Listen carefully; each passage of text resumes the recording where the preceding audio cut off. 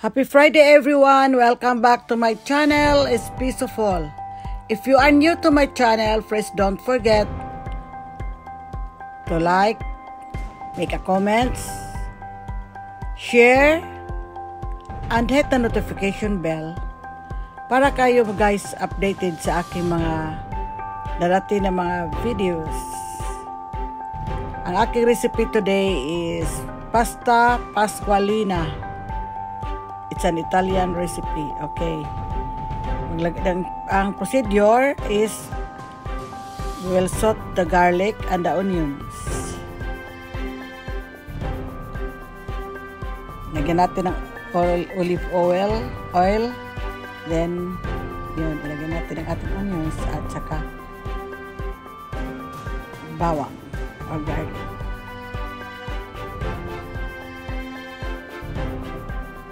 Masarap ito guys na recipe. Yan, then hintayin natin siya na magkulay brown.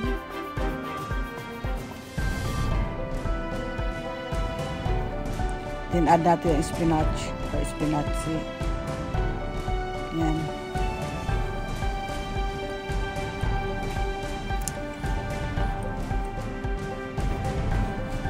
Yan ang ating spinach. Fresh na fresh talaga. Linagyan ko ng salt. Ang linagay ko na salt guys ay 1 teaspoon.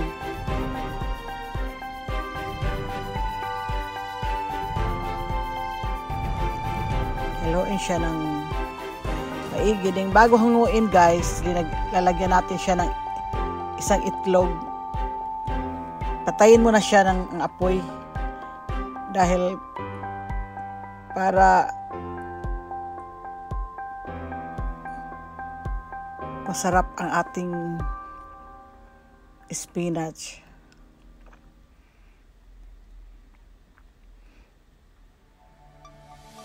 Then atin siya hanguin, ilagay sa isang lagayan. Then we will set aside. Nagay ko siya sa Pyrex guys.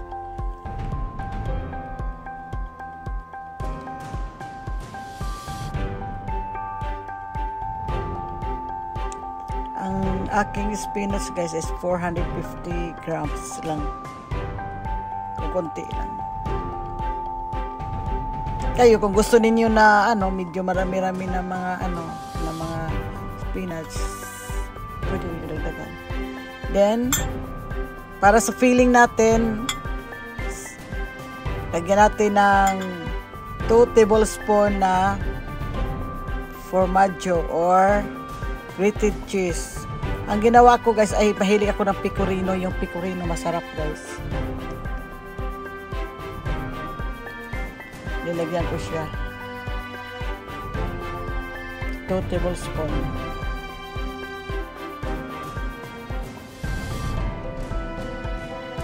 Ito siya ang filling ng ating ng ating pasta. Para gagawa tayo ng pasta, pero ang pangalan ng pasta ay Torta Pasqualina. Ito ang mga pang-filling natin.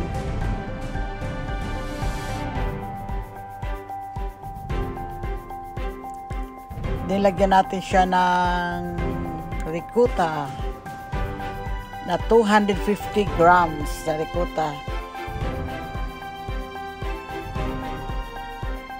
After sa ricotta guys, lalagyan natin siya ng noce.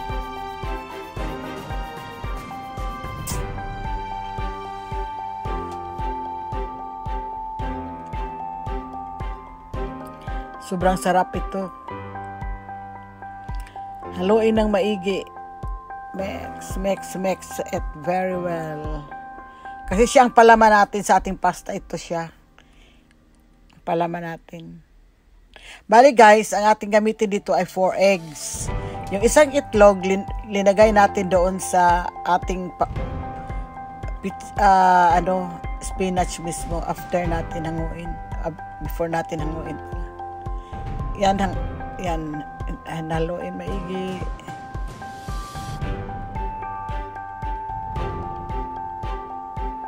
Dinilagay natin ito sa circle na na baking tin na may naka siya na pasta Sfoglia, naka yung hapin may doon. Yung ginamit ko guys na baking tin ay yung bilog kasi, at saka yung pasta Sfoglia rin na ginamit ko ay bilog. Makikita ninyo ito guys later.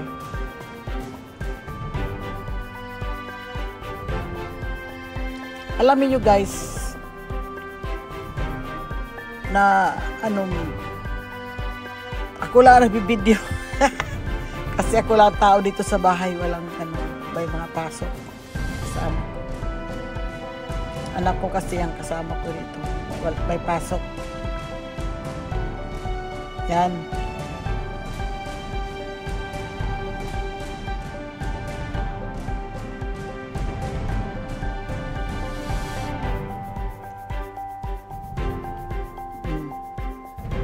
Okay. Isa lang natin na transfer natin sa baking tins. Tingnan mo guys, nakita niyo yun, may pasta Sfoglia doon, yung hapin. Ano yung hapin sa Tagalog? Yan, yung pasta Sfoglia, circle din ito.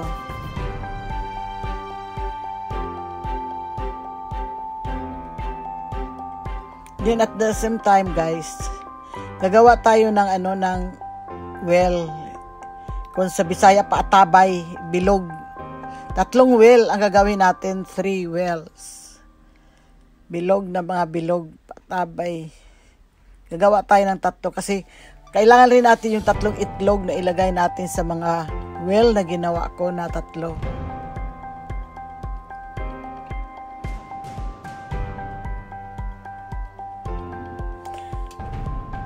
Yan, kita niyo guys, yan ang itlog na ilalagay doon sa well na ginawa ko.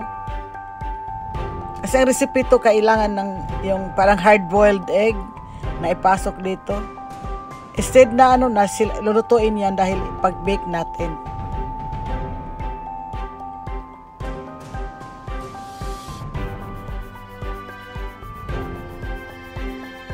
Makikita niyo guys later.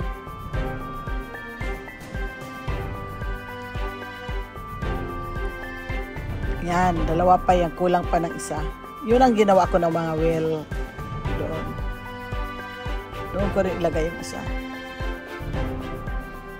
Yun, nahirapan ako guys. Kasi ako lang mag-isa. Pero okay lang. Yan, kita mo, make 3 well and put the eggs. So, pinagay na. Kita niyo yung yung pasta pa rin yan, Sfoglia. Yung ngayon, kakabira natin bago natin i-bake siya.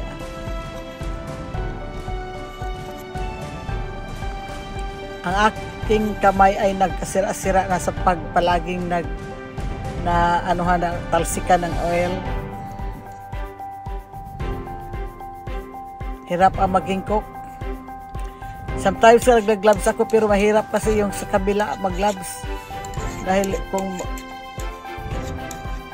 yan ang ginagawa, natin ng yan. Marami na akong makya sa aking yung sa kamay ko dahil sa sunog na sa mga mantika. That's the guys.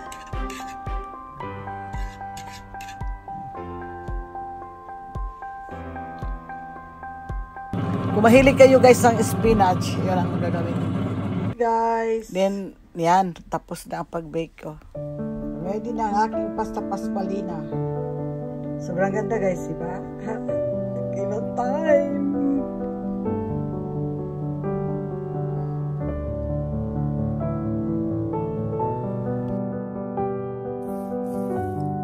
Okay guys, happy Friday again. Ito na, ready na ang aking pasta Pasqualina. So it's tikiman time. Tingnan niyo guys, di ba? Ito rin siya guys. Then tikman natin kung sarap bang aking pagkagawa.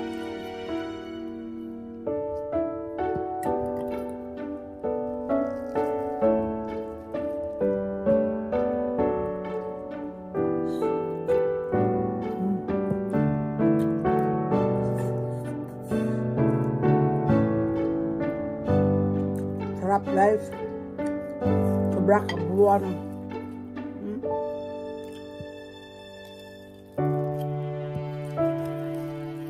Crunchy siya. Masarap talaga.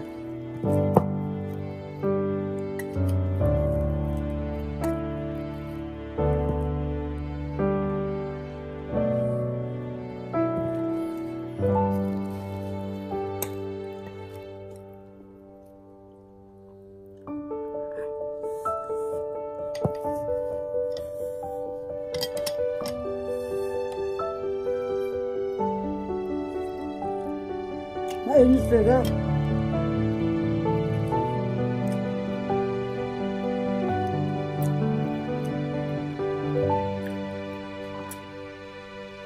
Okay guys, ito na talaga siya.